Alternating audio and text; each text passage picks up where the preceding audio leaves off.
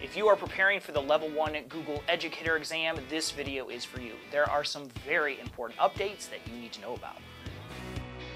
Hi, my name is Sowash. I help teachers and students use Google products in the classroom. Every year I take the Level 1 Google Educator exam and summarize my experience. Here are some important updates about the Level 1 exam. The exam is now 35 multiple choice questions. It is open book and open notes, so you can research while you take the exam. The time limit is unchanged, 180 minutes, 3 hours, and the exam fee still remains to be $10, which is a great deal. Your certification will last 36 months. At the expiration date, you would need to retake the Level 1 test if you want to maintain your certification. Now, what's on the Level 1 test? There's a partial list of products you can see there.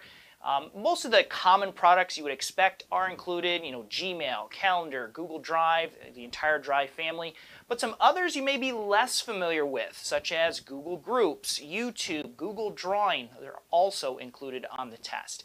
Now, a lot of this remains the same, the focus of the exam, the time limit, but there are some noteworthy changes in 2022. First of all, there are no longer any exam scenarios. If you are hearing experiences from other teachers or reading some outdated information, you may have heard about these scenarios that require you to use Gmail, Drive, Google Docs to solve various tasks. That is no longer included on the Level 1 test. This test is all multiple choice questions. Now, multiple choice is a vague word. We're going to talk more about exactly what those multiple choice questions look like here in a minute. The reason I believe that Google has eliminated the scenarios is they simply had a hard time updating the test with all of the changes to the products. It's much easier to update the multiple choice questions. Therefore, you will see a lot of new features to your favorite Google products represented on the Level 1 test. So things like new features for Google Meet, Google Classroom, smart chips in Google Docs are included, where in the past Google has had a hard time adding new updates to the Level 1 exam. So some good and some bad things you need to know about that. Google has also relaxed the retesting rules a little bit. If you don't pass the first time, you can take the test again 3 days later. You can take the test again 7 days after that. You can actually take the test up to 4 times in one calendar year with a small waiting period in between. They have added and removed a few tools from the Level 1 test. Google Drawing and Google Meet have a lot more questions. They've reduced or eliminated Google Tasks from the Level 1 test as well. Now let's talk a little bit more about the questions themselves. Now, I'm not here to tell you exactly what's on the test. That would be inappropriate. But I have written a lot of sample test questions like this one. So I write them in the style of questions that you'll see on the test. One popular style of question is the select all that apply. So you may get a question like this, happens to be about Google Classroom, and you'll need to check all of the answers that are correct. Now, I have some good news. Google does give you a clue. At the top of all of these questions, you will see a little hint that will tell you how many correct choices there are for this question. So that can be very beneficial. You just have to figure out which of those are correct. So that's one style of question that you'll get. You will get a few standard multiple choice questions, and then you'll also get some drag and drop questions. So for this question, you'll have to go through and rearrange these to line up with the appropriate statement. A lot of times you get a list of Google products on the left side and then a list of classroom tasks or responsibilities on the right side. You have to match the right product to the right task for it. Again, not what you would call your typical standard multiple choice question, so you need to be aware of that. You're only being asked 35 questions, but you have a lot more actual answer choices that you have to give for those questions. All right, let's keep moving on and talk some more about the test itself. Google has partnered with a company called Criterion to actually administer the test, so you'll need to register with Criterion, create an account. They collect the $10 exam fee. One important thing I need to make you aware of, it can take up to 24 hours to actually receive your test credentials. It's typically much faster than that, usually a couple of hours, but it's not the situation where you can just register and then immediately take the test. So you need to plan that in. The other thing you need to know is that you must take your exam within 8 days of registering. And if you wait too long, your exam will expire and then you'll have to repurchase it. This is the email that you'll get with your testing credentials. We'll give you some tips on taking the exam, requirements, and things like that. As soon as you get this email, you can take your exam. You can take your exam on any laptop computer, Chromebook, Windows, Mac, whatever you've got. You do not want to use an iPad or mobile device. You want to make sure that you have a stable internet connection. And then one other thing just to be aware of, you do need to take your test on a device with a webcam. Google uses that as a security measure to make sure that the same person sits and takes the exam for the duration of the test. You will get instant results. So this is an example of the exam result email you'll receive. You should get instant results on the screen, and then you'll get this email as well. And you can celebrate when you get that examination successful. The passing rate, or passing percentage that's required is 80%. You must score to 80 in order to pass. But we don't know how Google actually scores the test. So when you're asked a question and there are 3 correct choices, do you get partial credit if you get 2 of the 3 correct choices? We don't know. Google has reduced the number of questions on the test. In the past, they've had 50 or more questions. There's only 35, so that does mean the margin for error is smaller. So you need to be prepared. Shorter doesn't mean easier, as we'll talk about here in a little bit. Now, I do want to point out something that's kind of cool, and I'm glad Google is doing this. When you get the email and you've successfully passed, you're going to get a link to your secure digital credential. And Google has partnered with a company called Educator. It's over at credential.net, and that's where they will publish your certificate, your badge. There have been, sadly, some instances where people will just slap the Google Certified Educator badge in their email signature, not having actually earned it. And up to this point, there's never been a way to verify that someone actually does, in fact, have that certification. Well, now with Educator, that is the case. This uses the blockchain to verify the authenticity of your certification, the certificate issuer, and the expiration date. So you can link to this page. This is like a public page. And so anybody who needs to can verify that you are in fact the holder of the certificate. So that's pretty cool. That's included. I think that's a great move on Google's part. That's a quick overview of the exam, the registration process, and what you'll get when you pass. Let's talk a little bit more about the content of the exam. What's actually on the test?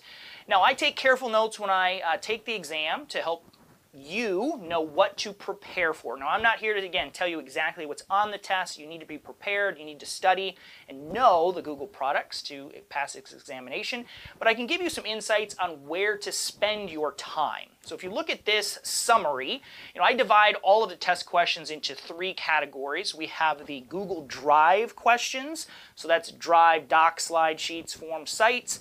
We have the communication tools, Gmail, Calendar, Google Meet, and then the classroom tools, YouTube, Search, Classroom, and Chrome.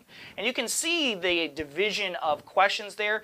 Definitely an emphasis on Google Drive. So, if you were going to study, where should you spend your time? I would definitely spend it looking at Google Drive. Let's take a little closer look at these questions. You can pause the video on this screen if you want and take a closer look. This is a comparison of how many questions I have received on each Google product over the last 4 years, since 2019. Now, I'm going to highlight a couple of noteworthy things. Google has had a very hard time updating the exam, and one good evidence for that is the lack of questions on Google Meet. Google Meet has changed more than any other Google product in the last few years. Well, now that we're multiple choice, you can see the number of Meet questions has increased. Same thing with Google Classroom. We've had an increase in classroom questions. eliminated Google Tasks. Interesting, I don't really have an explanation for this, but Google Sheets has gone down. So if you're not a spreadsheet person, you can rejoice about that, but drawing has increased. Now, this is just my experience. Google does have a large question bank, so just because I only had one question on Google Sheets does not mean that you're going to only have one question. You may get 5. Everybody gets a random collection of questions for their particular exam.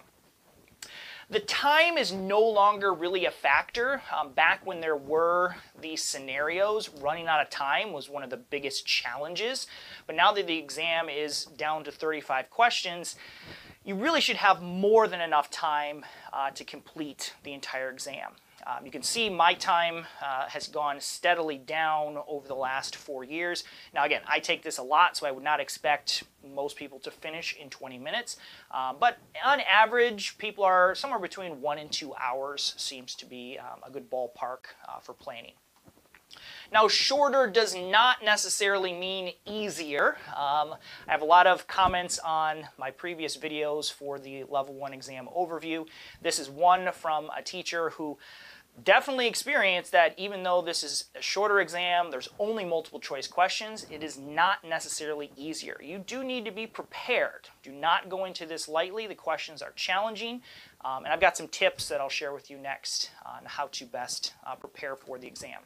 I've prepared a very detailed guide that I'd love to send to you. This is my Level 1 study guide. You can get that over at geducator.com. It has test-taking strategies and resources, an entire Level 1 study guide with all the things that you should study in preparation for the Level 1 test, and I have written some sample questions that you can use to test your knowledge of Google products in advance of taking the Level 1 test. So if you're interested, it's free. Head over to geducator.com. A couple of tips for success. If you are taking the exam today or maybe tomorrow, here are some things that I would recommend. Number 1, very carefully read each question.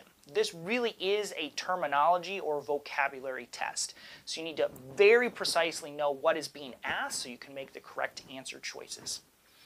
This is open book. It's open book, open note. Now, I will admit Google does not explicitly say do whatever you want on the test. But if you read through the terms of service for the exam, there is absolutely no mention of restrictions related to accessing other resources, having other tabs open, having a second device. The only restriction that they place during your exam is that you're not allowed to save or capture the questions. So Google doesn't want you like screenshotting and then sharing them with your friends or using screenshots from other people to successfully pass the exam. Other than that, you can look things up. It's not a big deal. There's no restrictions, no special extensions or exam software that you have to install for taking the test. There are clues on the questions. We already talked about this. This is an actual screenshot from the exam interface. And at the top of the question, you'll see a little hint that'll say select 1, select 2. So just use that to your advantage. Google provides it, so you can use it. This is the webcam that you'll see. Your webcam stays on throughout the test, and they're just using facial recognition to make sure that the same person is sitting in front of the computer taking the test for the entire time. So, no, you cannot send me $10 and ask me to take the exam for you. I'm not available. One other interesting thing that I've observed is you need to be aware of the drag lag. So on the drag and drop questions, there is an annoying lag that occurs from the time that you click on an object and then try to move it to when it actually moves. And the first few times when I was taking the test, I thought that my screen had frozen and that something was wrong. Just be patient. It will work. It will move as you drag it. You just have to wait another extra second for it to kind of catch up with you. So that's normal. Once you kind of get used to it, you'll use it, but the first couple of questions can be a little concerning. If you have any problems or issues during your test, technical issues, you can fill out this support form. I will link the support form in the description for this video if you need to access it. Sadly, I have filled out the support form and not received a response. Hopefully Google has increased their support capacity for those who have challenges and they will respond to it. But just be aware, it's not a fast process. And this is, to my understanding, the only way to contact Google if you have challenges with your exam. Good luck on your Level 1 test. Just do it. You can study for the rest of your life, but I would encourage you just to take it and see what happens. I would love to know what your experience is. Certainly drop me a comment and let me know what your experience is with the Level 1 test. If you are preparing to take the Level 2 exam, check out this video up here, and you can learn all about the Level 2 test. And if you'd like to download my free study guide, you can click the link down at the bottom.